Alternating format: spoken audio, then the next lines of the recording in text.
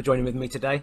It is Friday, and on Fridays I have been doing some short reflections for you all, for myself really as well. And you know, it's a really difficult time, isn't it? It's a difficult time that we live in.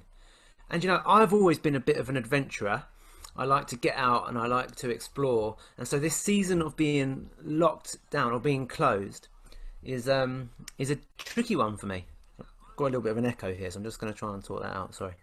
There we go. I think that's better. So this season of being closed down is a bit tricky for me, really.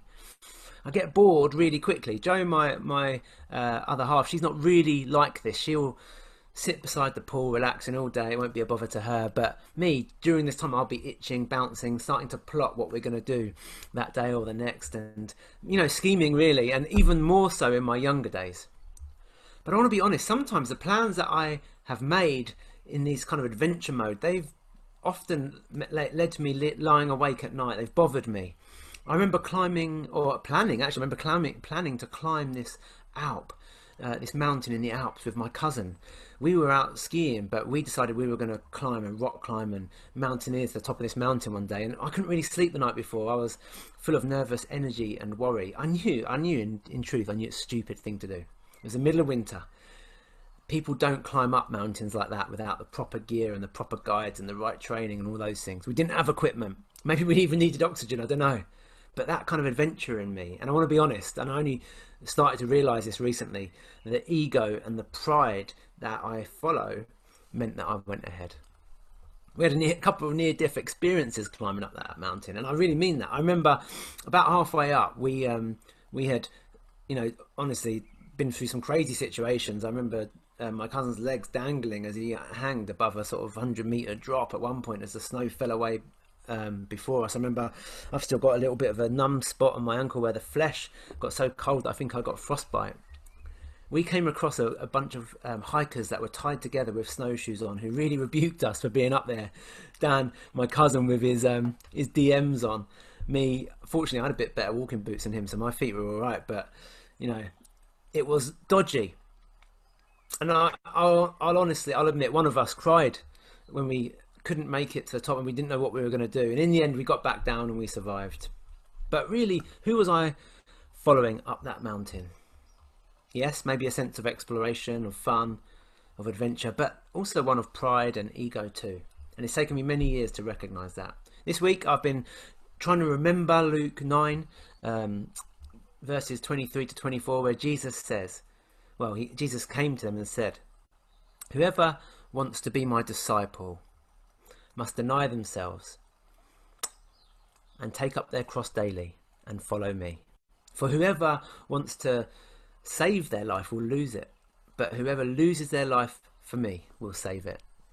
I used to think this was about denying pleasure, like you know, being religious. Actually, I used to think that denying myself is about, you know, denying the fact that I want to lie in on Sunday morning and get up, denying the fact that I want a really big TV and giving some of my money away instead. Those kind of things, you know, or keeping back those lustful thoughts that I've got, or whatever really. But as I've grown in my understanding, I've started to see that it's in the light of control. Denying yourself is in the light of control.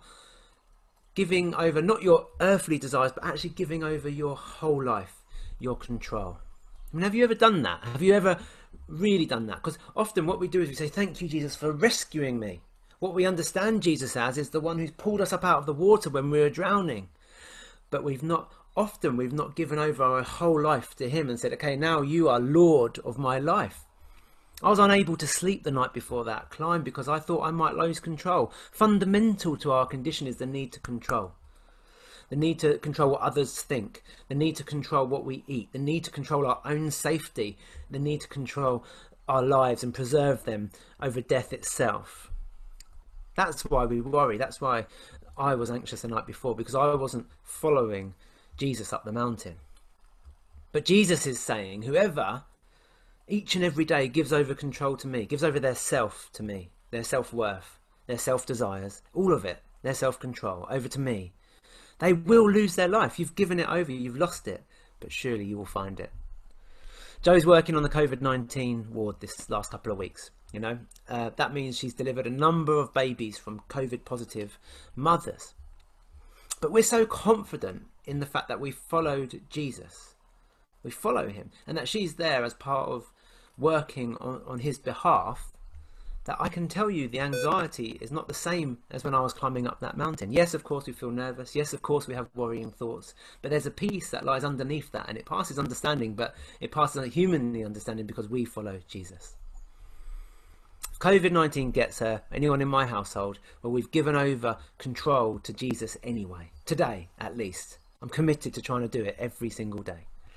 You know, you might be up worrying, maybe about school, maybe about working in that shop today, tomorrow, over the weekend, maybe about your mum in the care home, maybe about any number of things during this time.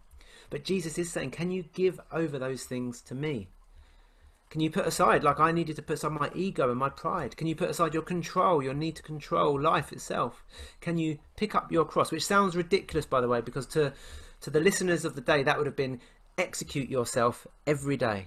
Kind of humiliating, kind of devastating, but you know this is what Jesus requires because his shoulders are so broad, because he has been there before, because I want to be Jesus' disciple. He can take it. And this is the Jesus who even the wind and the waves obey. This is the Jesus who fed more than 5,000 people with 2 loaves and 5 fish. Oh, sorry, 5 loaves and 2 fish. This is the Jesus who I want to follow. He is my King. As such, I will not fear. Not out of a sense of pride, not out of my ego or my sense of adventure, but because I know he's trustworthy and true. And I'll follow him into the mundane, and I'll follow him into the exciting. I want to be his disciple. I want to deny my control. I'm going to execute it, and I'm going to follow him. I trust his words, that there I will find life, and there I will find life in its fullest.